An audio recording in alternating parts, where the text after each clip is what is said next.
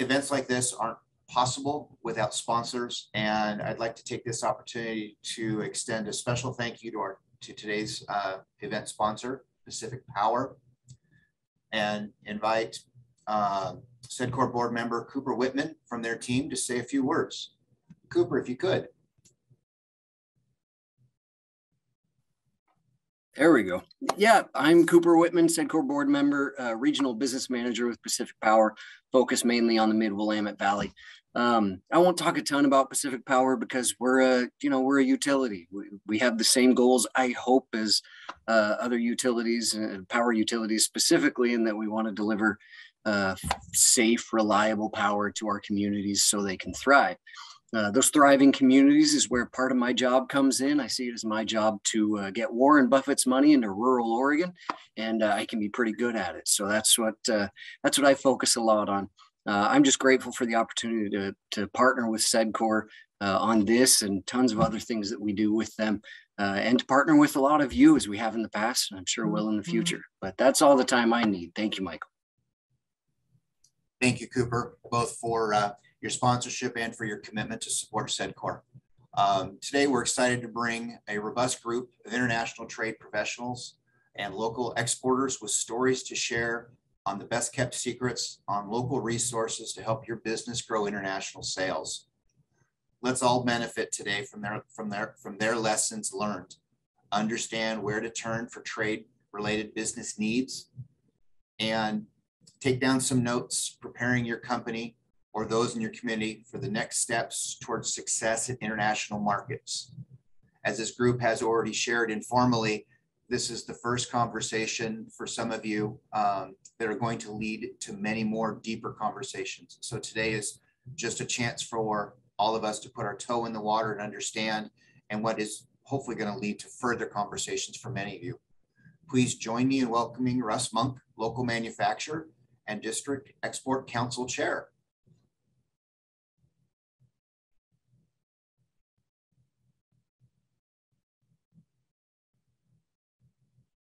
You're still on mute, Russ.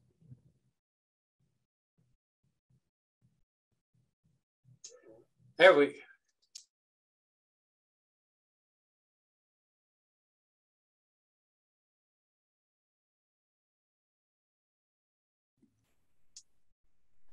Okay, I think we got her fixed. Can you hear me now? Yep. I'm Russell Monk. I'm Director of Operations and co-founder of High Impact Technologies, and I'm also the chairman of the District Export Council. There's about 50 district export councils around the country, and we have the honor to work with the one based in Portland. It's for Oregon and Southwest Washington. In the District Export Council, it's a group of talented professionals, heavy in the business side, that interfaces with the Department of Commerce with the intent of being that liaison, both going to and from the Department of Commerce of how to conduct business abroad. In the local district council, we have about 20 people from a broad swath of different skills, attorneys, manufacturers, different people that have great skills, heavy on the transportation teams and things like that. So the ability to take Oregon/US goods abroad, there's tremendous resources that are available, the District Export Council being one of them, but the Department of Commerce, Small Business Administration, Ag, the state of Oregon has lovely team players that are involved in this, and the ability to bring all of that horsepower together. I found this as one of the better kept secrets of the federal and state governments, and we need to change that. So the idea was with SEDCOR and showing honor to them, I told them about what we're doing, and they immediately said, we need to get this broadened out to our team and to our people that we work with. So I'm honored to introduce a number of talented people. We'll have Kelly Holloway from the district or from the Commerce Department. She's the general manager based in Portland. We will have Alexa Beyer, who's state of Oregon Economic Development. We have Teresa Yoki Oka. I want to make sure I get that one right. From the ag side of the state of Oregon, Jim Newton from the Small Business Administration, and we have Bob's Red Mill as a really talented exporter, and then I get to come back in as one of the customers of this group. Truly an honor to have everybody here. These are some great people, and these are great resources that are, geared for helping Oregon and Southwest Washington companies be able to move their goods abroad. And so I will then hand it on to Kelly Holloway. She's the air traffic control with our commerce folks. The idea of this is also the ability to migrate ideas and thoughts and concerns both from the Commerce Department and to the Commerce Department. And so these talented people have the ability to move these ideas and these products and these thoughts back and forth. So I hand it off to a great colleague, Kelly, and Tag, you're it. Thanks, Russ. And thanks to SEDCOR for hosting. I'm pleased to be here with my peers, my colleagues, supporting all Oregon business on international matters. As Russ said, I'm the director of the U.S. Commercial Service, the Department of Commerce office here in Portland, Oregon, and supporting all sorts of products and services outside of the ag arena and helping companies find international markets and grow their sales. I'm going to try and share my screen, just a few slides, the who, what, where, why, how type story. This is just a snapshot.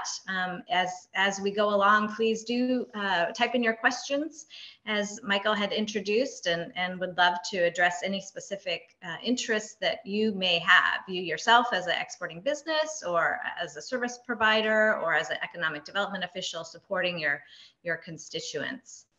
So the federal government has our office in Portland and about 100 of us around the country. And we are the local contacts for our network around the world. And that network staffs the commercial sections of U.S. embassies and consulates. And it's really, through that team and that feet on the street that we get into the local nuances of doing business in those particular countries. So any corner, any pocket where you might have potential or you might have questions on how to do business, we have resources to tap into.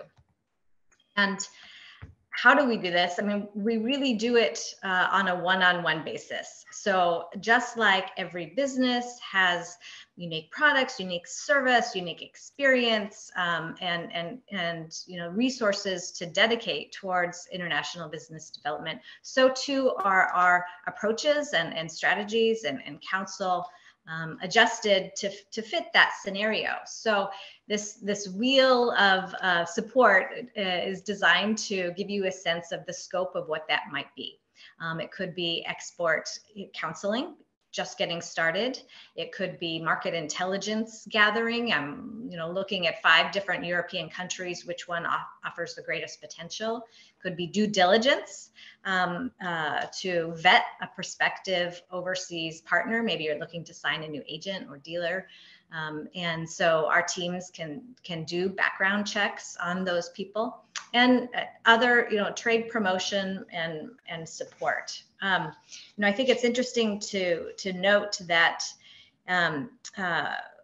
more than half of all U.S. companies that export to 10 or more countries across the United States, 90% of those are working with our agency, have tapped into embassy support at one way or another. And that compares to a much smaller percentage of success that companies have where they haven't leveraged the resources at their disposal. But why do we do this? It's all about jobs and economic development, right? If you've diversified, you're selling in the United States and you grow internationally, then you can weather economic, ups and downs. But the truth of the matter is that the U.S. is underperforming relative to other countries. So as you can see from this chart here, only 12% of our GDP is generated through exports. If you look at a country like Germany, 47%. So we have a lot of room to grow. And the positive is that companies that do export are statistically proven to not only grow faster, but they're less likely to go out of business. Less than 5% of US small businesses that export sell to just one market. And so it makes sense if you're already dabbling in that you can tap into that 70% of the world purchasing power, which is outside the United States, and turn that one market of international sales into more. We do this all the time, every day. We answer questions from the most basic, what's the import duty of a particular country, to very, complex, sophisticated needs relative to sanctions and, joint venture practices and things like that. So there's a huge spectrum. But this slide here, what this shows is just over the last few years, the number of companies that we have worked with and consulted with across the state, taking thousands of inquiries from our small team, and they're reporting success, right? 88 million in sales linked to some of the projects that we are engaged with with those companies. And the map is just relative to all the businesses that we're serving, so statewide. And a little small note there that I think is definitely worth bragging rights is that for every dollar that comes to our agency, because we are federally funded, we return $360 to the US economy. In Oregon, this is what this looks like. That's how many companies we're helping. That's where they are.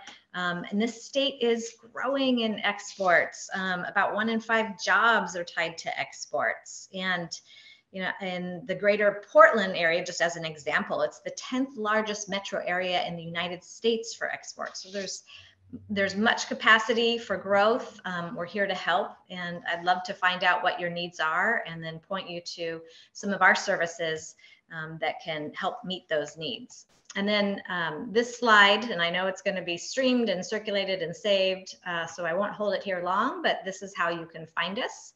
Newsletters, Twitter feeds, and you can stay abreast of upcoming opportunities that are particularly relevant to your company. I'm going to stop sharing, and hopefully that did the thing, and turn it back over to Russ to bring on our next speaker. So in addition to the federal response with the Department of Commerce and all the talented people, the state of Oregon has a team that I love to interface with as well. Alexa Beyer, we've actually worked probably, I want to say 12 years with her at her department on the ability to use state funds and state programs and state resources to go in. So Alexa, tag, you're it. Great, thank you so much. Thank you for having me here today. Really appreciate it. I'm going to share my screen as well. Hopefully you can see this. Is that showing up?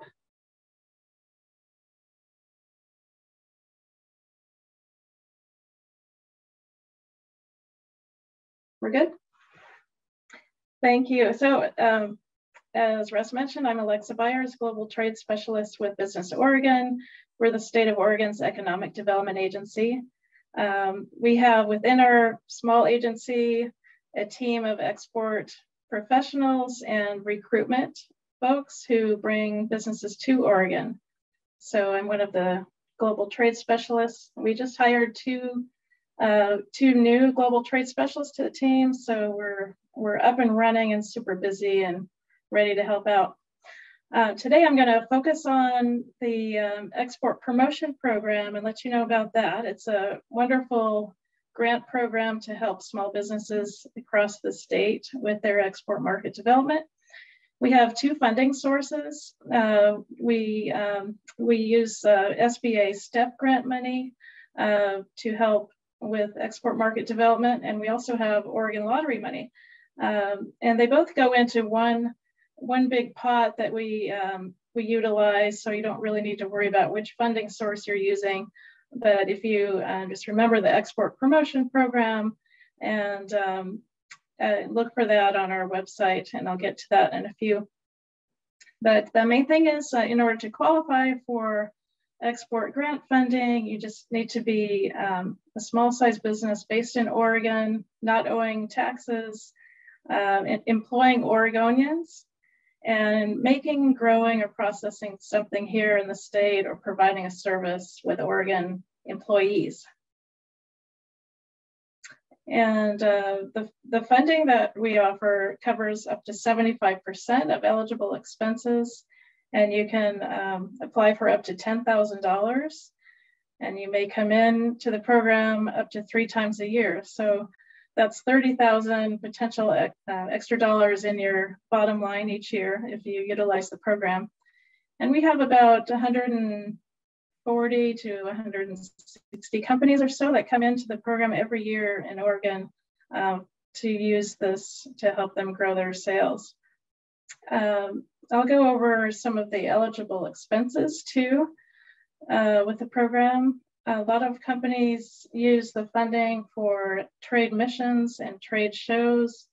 Most of those international shows are held outside of the United States. We really want to encourage businesses to get out there, you know, when they feel comfortable traveling these days. It's really important to get to know the culture and the market and meet international buyers in person on their turf if possible. Lately, we've been doing quite a few virtual events and working with Kelly and her team and others to help, you know, with the Zoom format and whatnot. So we envision sort of a hybrid approach moving forward. The services that are provided by the U.S. Commercial Service, they may charge a fee, and those fees are eligible under the grant program. Market research is eligible. Some of these other expenses that we've seen an uptick in lately include website translation work and website localization.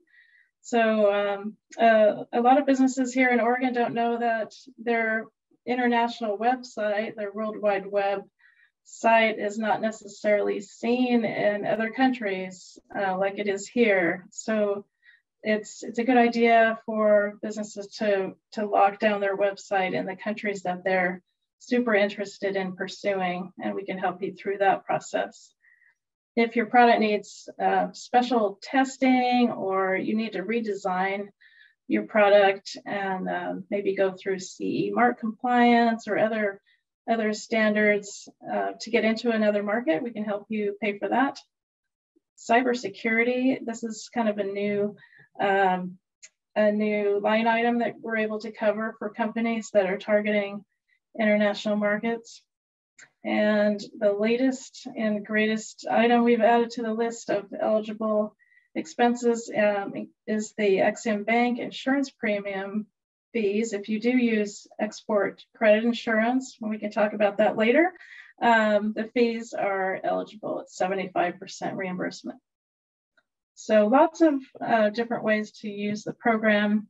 It's super easy to apply. You just go to our website, look for export grant funding. You can apply anytime during the year, but just make sure you apply before you spend the money. We do need to issue an agreement that you need to sign ahead of time. So just give us at least a few weeks notice, or preferably a couple of months notice is even better. We don't charge any fees for applying for the grant program. So it's very easy to do. And we do look for results at the end of the day. That's really what we're after: sales and new agreements, new partnerships that you may be able to make as a result. This is our team, and you may contact any one of us, and we'll get you to the right person on the team. We'd love to chat with you and learn more about your business. And with that, I thank you again, and I'll turn it back to Russ. Thank you. I'm proud to say that we revamped our website in the last year and a half to key on international markets, and they helped pay about 75% of the cost to do that, which was enabling for a small business to be able to make that jump. So thank you to Alexa and her team for that. So not to be outdone by the commerce or the business side, we have the egg side, and Teresa Yoshioka is joining us with her blackberries in tow. And, you know, the ag side, Oregon, you know, 90% of the wheat that's produced in Oregon is shipped out of Oregon. And ag is a critical part of our economy of the region. So I'd like to jump in. And there's programs that the ag brings that is a complement to all of them. So fire away, if you would, please, Teresa. Right. Well, thank you very much. Thank you to U.S. Commerce and SEDCOR and all the partners for inviting me here today. It's wonderful to speak to you. Pull up my slides quickly and hold on a sec. There we go.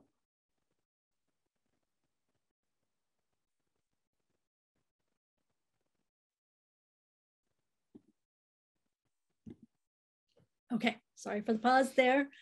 Okay, just kind of focusing on what our team does. The Oregon Department of Agriculture is a partner that does kind of two things. We are the regulatory agency for all food and ag and related sectors, but we are also an economic development entity. So that's one of the unique things about our agency is we cover both sides of it. I am part of the small but mighty ag marketing and development team, which does the economic development. And we work everything from local to national to export for food and ag companies in the state. I'm from the international side.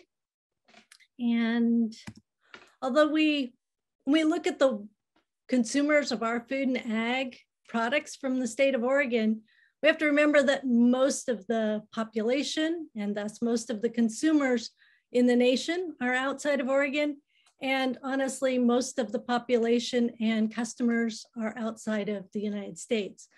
Oregon sells a lot to our international partners, both those connected to us as we think of our neighbors, Canada and Mexico, but those we don't always think about, but our neighbors to the west are Asia.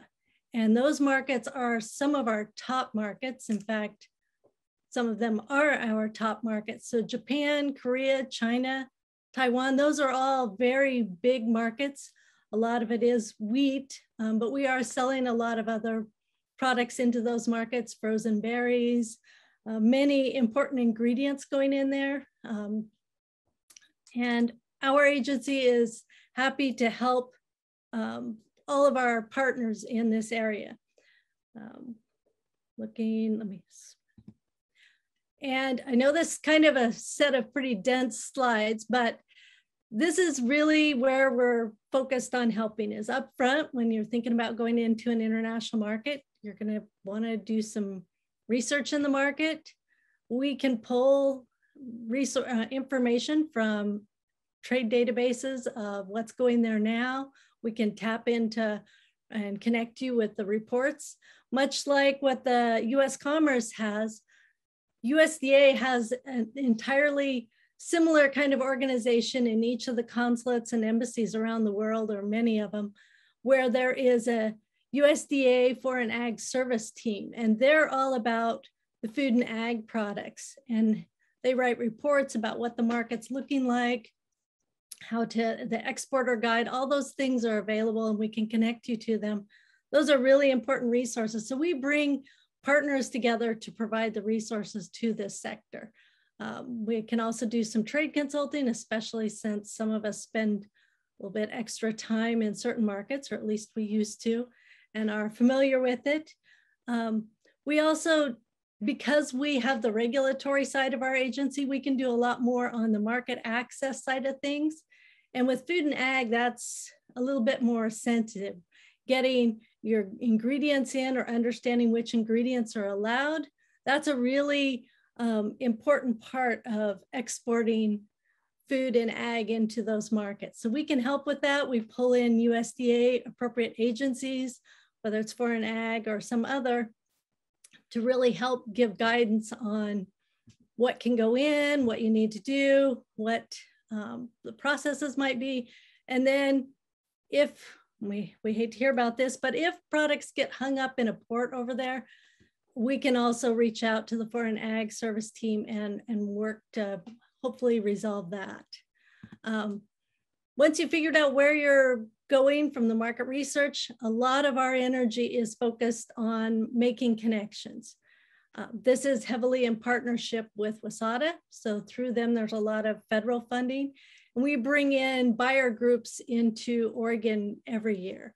I think we have about 5 of them planned to come in this summer from Latin America, Mexico, Canada, Japan, Taiwan, and Southeast Asia. So we're very excited about bringing those things to companies. We also take, through WSADA, take groups overseas, just bringing a lot of resources. The other thing is because our agency's director is on the board for WSADA, we actually have a really tight connection with them. As an important program, not only for the work I do in helping with bringing buyers into Oregon or taking Oregon food and ag companies overseas, but they have up to $300,000 of funding that is available for a company to spend in a market to promote their food and ag products. And finally, I mentioned a little bit, as the regulatory agency, we are authorized to issue some export certificates. So if you have an unprocessed product, like my time's up. If you have an unprocessed product, we will issue the phytosanitary certificates like raw blueberries, or I guess we should say fresh blueberries, or raw or plain grass seed, those kinds of things. Also, if it's a processed product, we will issue the certificates of health or free sale. We also issue country of origin certificates if we license the food processor. So it's great to have more resources for that. I know there's several partners that offer those.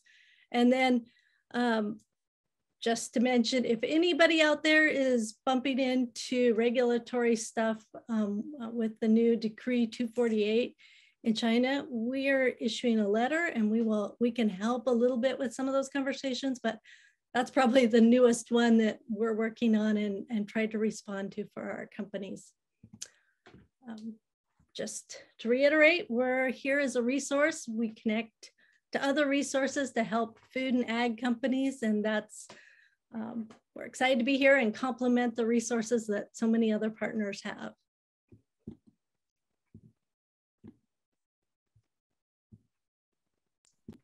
Okay, thank you very much, Teresa. I appreciate it. Just fun fact, 90% of the global blueberries started in Oregon, somewhere about 90%. So you don't think we have a footprint, we have a huge footprint. So I just want to say thank you very much for that. Jim Newton from Small Business Administration, tremendous amount of programs available that work up and down the different altitudes of the company sizes and the key programs. But their job is to help, not the Boeings of the world, their job is to help the small to medium-sized companies really focus on getting those resources and the funds and the different programs and the insurances and things like that. Doing business abroad is scary, and having friends in low places and high places is a critical part of this story that we tell here. And Jim has been a huge advocate for what my little company has been doing around the world. So I want to pass it off to Jim Newton from Small Business. Tag. Here we go. I'm going to share my screen and discuss the export financing programs that SBA offers through its Office of International Trade. I am one of 21 international trade finance specialists across the country. I happen to have the good fortune of calling on Oregon, Southwest Washington, Southern Idaho, Northern Nevada, Hawaii, Guam, and the Northern Marianas. I've got quite an expanse of water out there. And with that, I'm going to go ahead and present to you what SBA's Office of International Trade wants to be able to deliver to you as a small business here in Oregon. In terms of providing you the capital you need to expand into overseas markets, utilizing a 90% guarantee, full faith and credit U.S. government. And these are just examples of different types of companies that we have supported with our guarantee programs.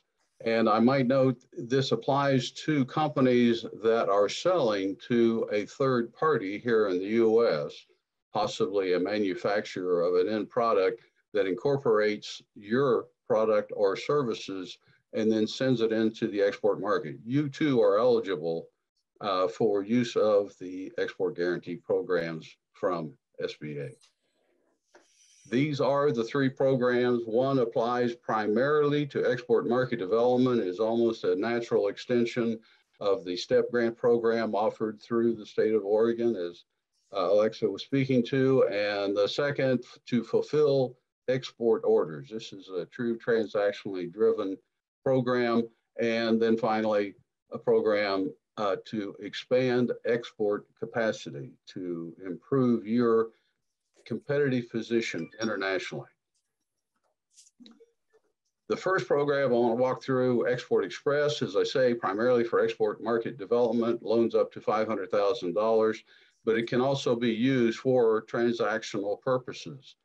It can be used to essentially acquire inventory, pay labor, and allow you to offer credit terms to your foreign buyers. It also allows you to issue standby letters of credit as needed for bid and performance bonds and for advance payment guarantees, as well as, and I might note, this is the Swiss Army knife of export financing. So you can actually use it to purchase property as well, both equipment and real estate, to improve your production capacity. The second, Export Working Capital Guarantee Program, EWCP, is what I consider to be our greatest value added, because this allows loans up to $5 million to finance specific transactions, export transactions, both single transactions and multiple contracts under a revolving line of credit. It's usually done on a short-term basis, typically 1 year, but can go out to 3 years. Proceeds can be used to finance export orders, inventory, materials, labor, other production costs. It can also be, and that's all done on a pre-shipment basis, but it can also be used on a post-shipment basis to essentially be able to offer sales terms to your foreign buyers, improve your competitive position, and carry those foreign accounts receivable to collection. Quite often we'll call on Ex-Im Bank to provide their export credit insurance in conjunction with that post-shipment support, but it's to carry you from essentially start to finish in your export sales. And then it can be used as well for insurance and freight costs, as well as bank fees related to the transaction. And finally, you can use it to issue standby letters of credit as bid and performance bonds or advance payment guarantees, similar to Export Express. And under that program, you can literally issue that standby with only 25% collateral cover, essentially 25% cash collateral, as opposed to having to 100% collateralize the issuance of the standby. International Trade Loan Program, loans up to $5 million. This is the one to try and increase, not just try, to increase your export capacity. And it allows you to purchase machinery and equipment as needed. My timer's going off, so I'll step it up here as well. To purchase machinery and equipment, also for retooling purposes, if you do have to meet foreign product standards or licensing, as Alexa was alluding to, and then permanent working capital if needed to carry a higher level of export sales on an ongoing basis, or to acquire or build a larger facility. And those loans actually go out 25 years. So recapping real quick, Export Express average around 262,000 historically, but loans up to 500,000, 90% guarantee on the first 350,000, and then 75% on loans from 350 to 500. And these are done both under lines of credit and term loans. Export working capital strictly is a revolving line of credit. Loans average loans just under $2 million, but up to $5 million. And it's a 90% guarantee across the board. International trade loan, also up to $5 million with an average loan size of around 1.5 million. These are term loans for plant and equipment or permanent working capital. And there is my sayonara and how you can get in touch with me. And I really do encourage you to get in touch as far as sending an email or giving me a call.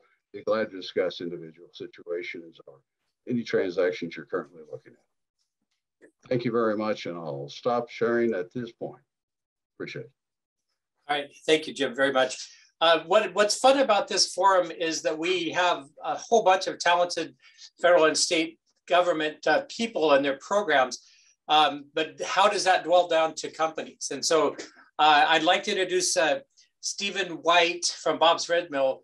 He's a member of the District Export Council and a proud exporter.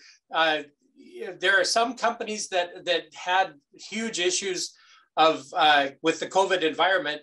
Then there's other companies that had huge issues the other way because there were so many people that decided they wanted to start cooking their own bread and things like that, that their company actually expanded during the constriction of the rest of the country. So I want to pass on how kind that Stephen could join us in this, but he's also a dedicated user of the embassies and many of the Commerce Department and Ag Department people. So tag you're it, Stephen, fire away. Thank you so much, Russ. Yeah, absolutely. And Russ's point, absolutely, we're a customer of the services, and then on the Export Council, definitely helping other companies with it as well. We've been doing this for a while, over 20 years, exporting in some form or another. We've been doing it to over 60 countries direct. You can find our products in 120 different countries, one way or the other, indirect or direct. And still I use the commercial services, use the Department of Ag all the time. Just reached out to Teresa, I think it was a couple of weeks ago, on China Decree 248 to get some more clarification from her understanding. Excellent resource there. We kind of look at it as two different things that I really like to use the services for, both commercial services and Department of Ag. One is obviously if we have an issue or a problem, and they're probably seeing that from multiple companies, and they can guide you a little bit in that process. So that's been extremely helpful. On the problem side as well, sometimes you're getting one story from your distributor, possibly an intermediary, a broker, or something like that, and you need kind of a independent third party, and their contacts on the ground at the embassies really fill that for you. They're not going to steer you wrong one way or the other, going to kind of shoot straight with it. So using those contacts, using those services that are available have been extremely beneficial to us, and that's on the problem side. On more of a positive side, we've definitely reached out and gotten the contacts to give us information on what's going on the ground, how's the market looking. Obviously, we do food. One of the things I hear, which everyone who exports hears, oh no, it's different here. It's different in Korea. It's different in the Middle East. It's different in wherever else you may be. And while that is true, there's a lot more similarities than differences in some ways. But we do like to get that local information. Maybe it's local data, local perspective. Maybe it's some local information that we don't have as easy access to. So definitely reaching out to the U.S. Commercial Services or Department of Ag as well. We can get that information. Whether it's gain reporting or whether it's just actually speaking with somebody who's done some people have done amazing reporting. We've gotten amazing reporting from the UAE, on organic foods and how they're growing and what's trending and things like that. And the local people were definitely benefiting from that local perspective. But then we're bringing it in with our knowledge and our, US-based perspective and the data that we have. So you're kind of melding them together, but it's definitely been extremely beneficial to us and something we use on a regular basis. That I'm really proud to be part of the organization, but also see a lot of benefit as a company.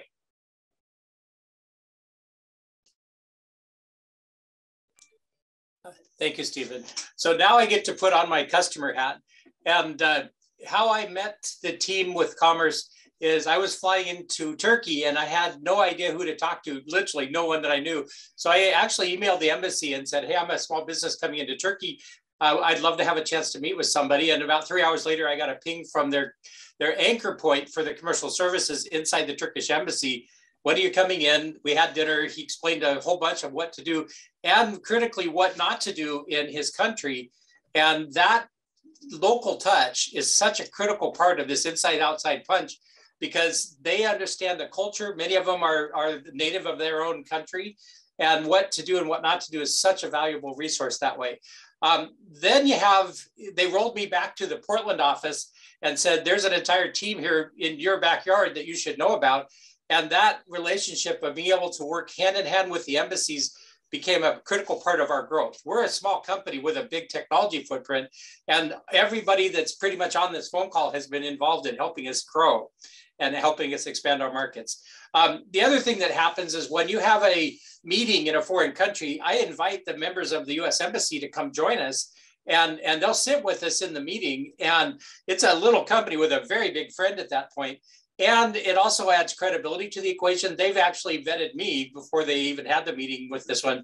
And things like graft and intellectual property theft and things like that very quietly just dissipate when they know that it's a government-to-government overview, and it would look poorly if the embassy was breached or embassy was impacted by this conversation. So I look at a critical part of our expanding to a dozen countries was part of the help that I could do.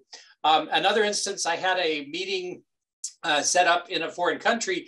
I actually called the embassy and said, that's not far from the embassy. Will you go take a peek at their facility? And it was a garage. Their entire website was a sham, and they reported back to me very quickly how that could be not a good thing for my company. And then some of the lovely programs that Commerce has, there's a Gold Key program where you can actually do a reconnaissance of a country. I want to move into Brazil, and these are the commodities or these are the items that I produce. Would you help me find companies that I should look at doing business with? Ultimately, they create it's kind of a matchmaking thing, $800, $900, something in that range. I would spend that in phone calls trying to figure out who to talk to, and they would vet them and set the meetings up, and in some instances attend the meetings with me. So I look at these just great resources that really, really help a small to medium-sized company grow. And we're a great example of how we've had success in that. In 2016, our company won the Presidential Export of Excellence Award that was given through Department of Commerce. And it was because of that lovely working relationship we had with Commerce back and forth, and the ability to take our product abroad. Job creations is a big thing, and exports create jobs, and they're higher paying jobs. And so I just want to say, as a customer of Commerce, I think it's just incredibly good. They handpick their people both in the country and abroad, and they take their job seriously, and their job is to help move US goods successfully abroad. And it's really been fun to be part of that. So one of the better kept secrets, this entire group is, in my mind, one of the better kept secrets, and I believe we need to change that because it's such a valuable resource for companies abroad. $360 to one is a pretty good odds.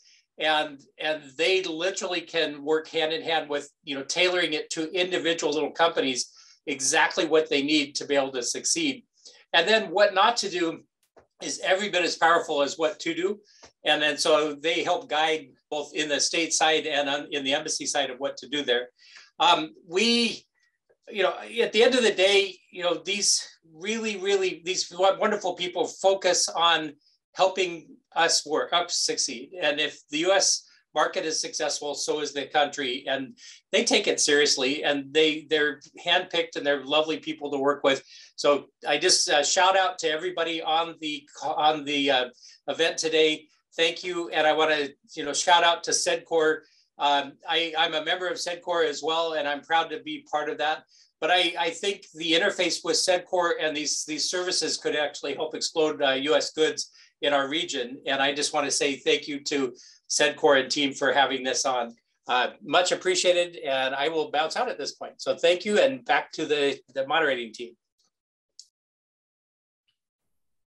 Thank you, Russ. I think with that nice introduction or segue, I'll take over here. I'm Eric Anderson with SEDCOR, and Russ is educating us an awful lot on the export programs because his business is so active in this work. He's keeping us busy learning about export opportunities. This is a reminder, we do have a Q&A function on Zoom here. If people do have questions, I've got a couple here just to kind of start things with.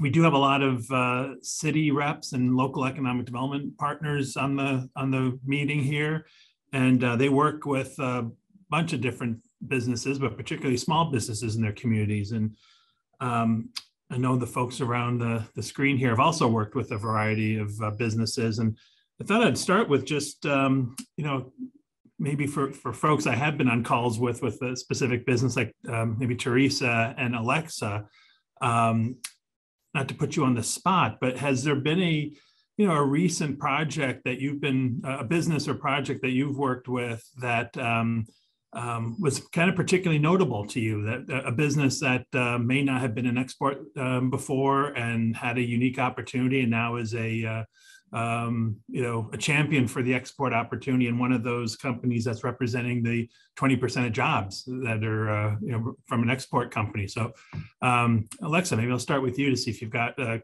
example or two to share. Yeah, thank you. Actually, one of the companies that I was working with successfully, I was just chatting with Kelly about it yesterday, a small company up in Hood River. They work in the firefighting arena, and they came over to the Singapore Air Show with us, one of the projects we were doing. They carried on to Australia, and within months they had $1 million deal, which then became a $2 million deal. So, and I had the pleasure of going up to visit the facility up in Hood River a couple months ago and witnessed their expansion. They'd hired new employees. They'd taken out another part of their existing building. They could see they were making things. There were cars in the parking lot. It was super exciting to see them grow from a little bit of seed money from our side and some help in various countries. So that's one example. That's great. Thank you, Alexa. How about you, Teresa? Well, I might pull an example that still is growing, but as Alexa had mentioned in her presentation, in the past few years, we've had to do a lot of virtual activities. And one of the things that we've really had to do is find different ways of connecting people, companies with potential buyers. So early in the pandemic, we did a recipe promotion. So we sent ingredients from Oregon, a few other states, to Japan and worked with a chef who'd been to Oregon in the past and with one of our inbound trade missions. And we had her take all those ingredients and create 2 types of bentos, the beautiful lunch boxes in Japan. And she did those in a video, and then we shared the video out. And one of the products we included from Oregon was a hot sauce.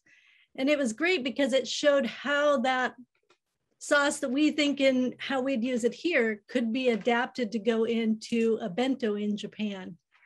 And then later she exhibited at a trade show remotely and was able to get a distributor in market, and that distributor started doing promotions. So it has started off very well. So we're excited about that and expecting it to grow, especially as the food service sector in Japan recovers and comes back. That's great. Thank you. You have a question here from Patricia McCarthy. She's asking what exports are doing about overcoming challenges with logistics and getting access to containers for exporting. She hears that empty cold storage containers are being returned empty to Asia from some of her other food trading exporters on the West Coast. Anybody care to jump on that one? I know that for Bob's, we're having, obviously everyone is paying more than they were 12 months ago. That's just a fact. What we're trying to do is be as diligent as we can to look at different ports. We have things going East Coast that had never gone East Coast in the past. If you're sort of waiting around for it to get better, it will, but not tomorrow. So sometimes, you get the waiting game where, they say it's going to be ready now. We've just kind of skipped past that, truck things to the East Coast for certain customers in the Middle East. Really tried to, if you work with one forwarder or broker, look at others, talk to them, think about different options. A lot of them want to do obviously door to door where it's being picked up and taken all the way through. Maybe you got to find an intermediary warehouse where it stops off at the warehouse in Jersey, waits a day or two, and then gets picked up by another company and goes on its way. And if you don't ask those questions and if you don't get out there and try to figure those things out, you may find that they're just saying, we just don't have an option for you if it's your current, forwarder or your current partner. So I do encourage everyone to really look at those, talk to different companies, do try different ports, and really take everything into account, because You know, if I'm missing product off the shelf at Spinneys in Dubai, I could be losing thousands of dollars a week in lost revenue for them. They're not happy with us, lost revenue for us. It really spirals down. So people really need to think about those logistics costs. We air freighted 8 pallets to Qatar about a month ago, which is not great for flour, but you know, we're looking at those options and working with the customers and doing what we can, because some of your smaller countries will have a lot less options than they used to have. And sometimes you can bounce off the larger ports, like bounce off the UAE, Abu Dhabi, something like that, and then go to your smaller country in the region. You just got to get creative, and you really have to push things out there and ask your other partners in the same business who they're using, how's it going, you know, what's going on. That's my 2 cents. And then as a member of the District Export Council, there's folks that are specialized in freight. And so, you know, if there was appropriate questions, we could at least get them, you know, get it in front of them to help with that. Again, the Export Council's objective is to help guide and give, you know, good information, at least on what path to take and what not to take potentially. So I want to throw that in as well. Great, thank you. Got another question here from Abishan, our team here at the SEDCOR. We like to talk about how we thought supply chains were cool before everybody else did the last several months. We were talking about them here as an opportunity in our region. And we've certainly seen the uncertainty with respect to you know, foreign supply over the last few years. So we're actually actively working to localize supply chains in the US, and we're trying to do our part here in the Valley as well. Do any of your organizations have new or emerging programs that our local companies should know about that might give them an advantage in capturing international markets?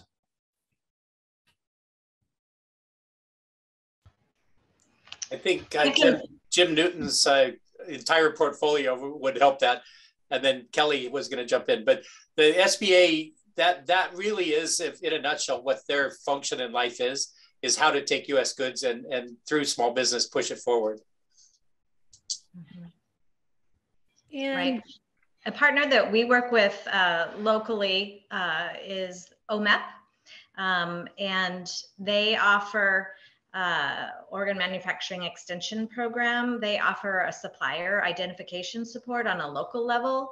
That OMEP is partly supported through a commerce agency, NIST, National Institute of Standards and Technology, and they, if it can't be found locally, through the MIR program at NIST, they do supplier identification nationally. So that's one part. You know, when you talk about reshoring and supply chain, there's different elements to it. An agency of commerce is Select USA, so it's specifically about inbound investment support, and within that is reshoring support.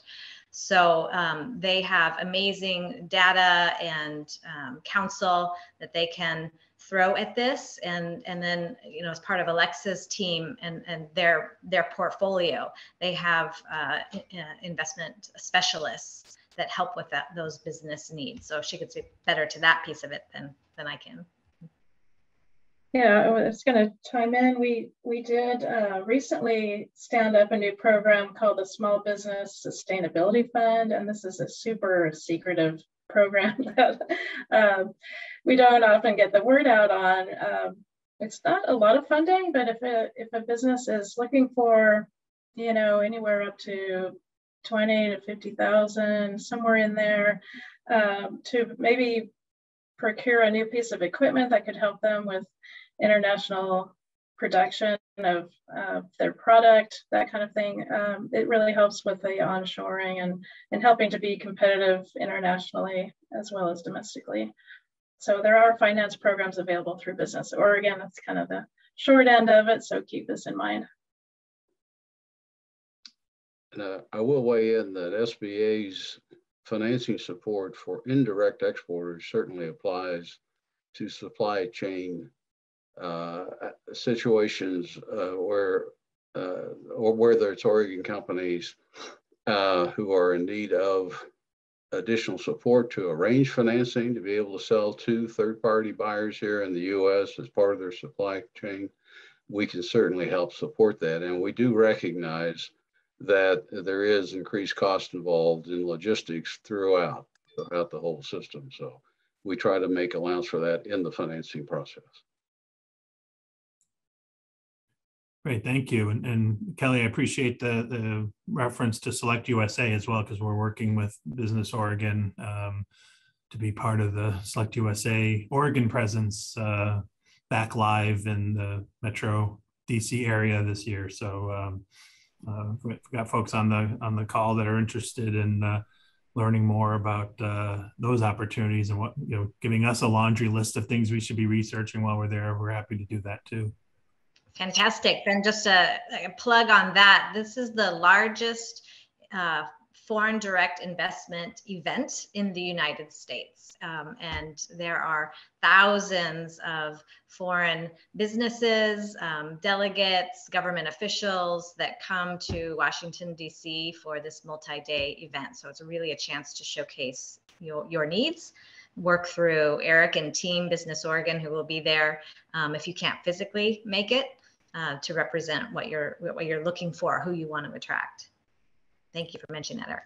And that's, I know for us in our role, that actually makes it a relatively easy conversation to start, at least when it comes to, one industry, at least around agriculture, because, we're there talking with producers from all over the world, and there's a common language there as far as, supply chain and what kinds of products we grow in this region, where there are opportunities to grow others, where there's food processing opportunities to process what they're growing elsewhere. So those are always exciting conversations to have. Also, you learn quite a bit of what's going on in the world too. I just, and speaking of the food thing, I guess I would just looked at who's on the call. We do have some CDB oil and wine industry. I think folks are probably familiar with the Willamette Valley and our wines, and maybe even some hops that are grown.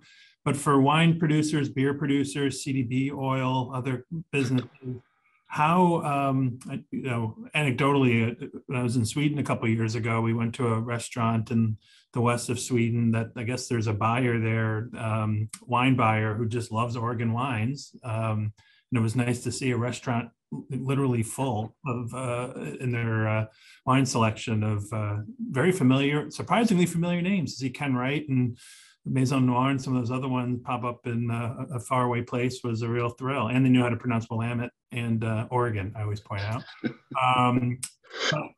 When you have some of those smaller businesses, they're a little bit daunted about some of the extra paperwork involved with wine, beer, CDB, et cetera. Any thoughts on their resources to kind of get them to that point where they're comfortable looking at export?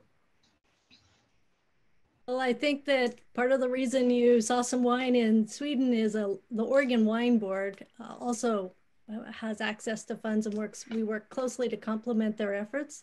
But that's one of their strategic regions, is in the northern part of Europe, as well as a few key countries in Asia and Canada. So both wine companies have that second resource, and we partner with the Wine Board to help bring that to companies, and with Wasada. So there's kind of a smorgasbord of resources out there for all of our companies. And that's one of the things, if I'm talking to a beer company, that's something I can definitely highlight, is if you've got beer, we've also got the Brewers Association and what we're doing, and kind of help them tap into all their opportunities. Mm-hmm. CBD is a little more difficult. My colleague has produced an Oregon wine guide, exporter guide, that walks through, for those just getting started, some of the considerations. Maybe they're not a member of the Oregon Wine Board or whatnot. So that counsel is available. Certainly support that our teams and working through the Foreign Agriculture Service overseas are used to. So worthwhile to reach out. There's no brand like Oregon, some of these unique varietals we have here, and lots of opportunity. I will say, so this is kind of a first release, public statement, that heretofore we have not been able to support CBD related products, and that has changed. So some of the traditional service that Russ and Steve have referred to, the partner matchmaking, business intelligence, we are now authorized to step into that space. However, there are still a number of hurdles that are evolving, regulatory hurdles on the US side, Customs and Border Protection, and then what is how it can be imported to foreign countries. There's a huge range of what's allowed and what's not allowed. So it's still, I don't know, Wild West is maybe the wrong term, but it's definitely evolving. But if there are companies in that space that want to knock on our door for some assistance, please do reach out. That's great to know. Thank you. And we may have one of our participants doing just that, seeing who's on the call here. One last call for any Q&A from the Zoom audience here, and if not, I do want to say on that topic though, I've done my share of exporting Oregon-made aquavit to Sweden for the relatives there, so it's a little bit like bringing full from the castle, but and it goes over very well. So it's very exotic for importing their aquavit from the U.S. from the Willamette Valley here. Well, thank you everybody for your participation today. Russ, I certainly want to thank you first and foremost for bringing this opportunity to SEDCOR, and Kelly and Alexa and Jim and Stephen and Teresa. Thank you for all of your engagement today and enthusiasm about the export opportunity. You know, one thing we have learned is that the world has gotten a lot smaller in the last couple of years, and I think you know, this is the kind of opportunity for businesses that you know, maybe even be stronger now than it was a couple of years ago, as people have been home researching more, figuring out what to do when they you know, during COVID pandemics and such things. Also want to thank our sponsor, Pacific Power. Cooper, thank you for your engagement in this and your sponsorship of our business forum. There will be some additional training available from this group of folks in the future. So for people that did register, whether they're on the call or not, they'll be getting additional information. And for folks that are listening to this later, that will be posted on our website as well.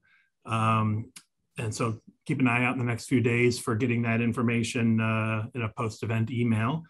You can keep track of all of our SEDCOR events by following us on social media or checking the sedcor.com website. And our Friday email, we tend to send a full one on Friday afternoons just to give you something to read over the weekend of what's going on in SEDCOR's world and some of our partners and things that are happening, hopefully of interest to local businesses.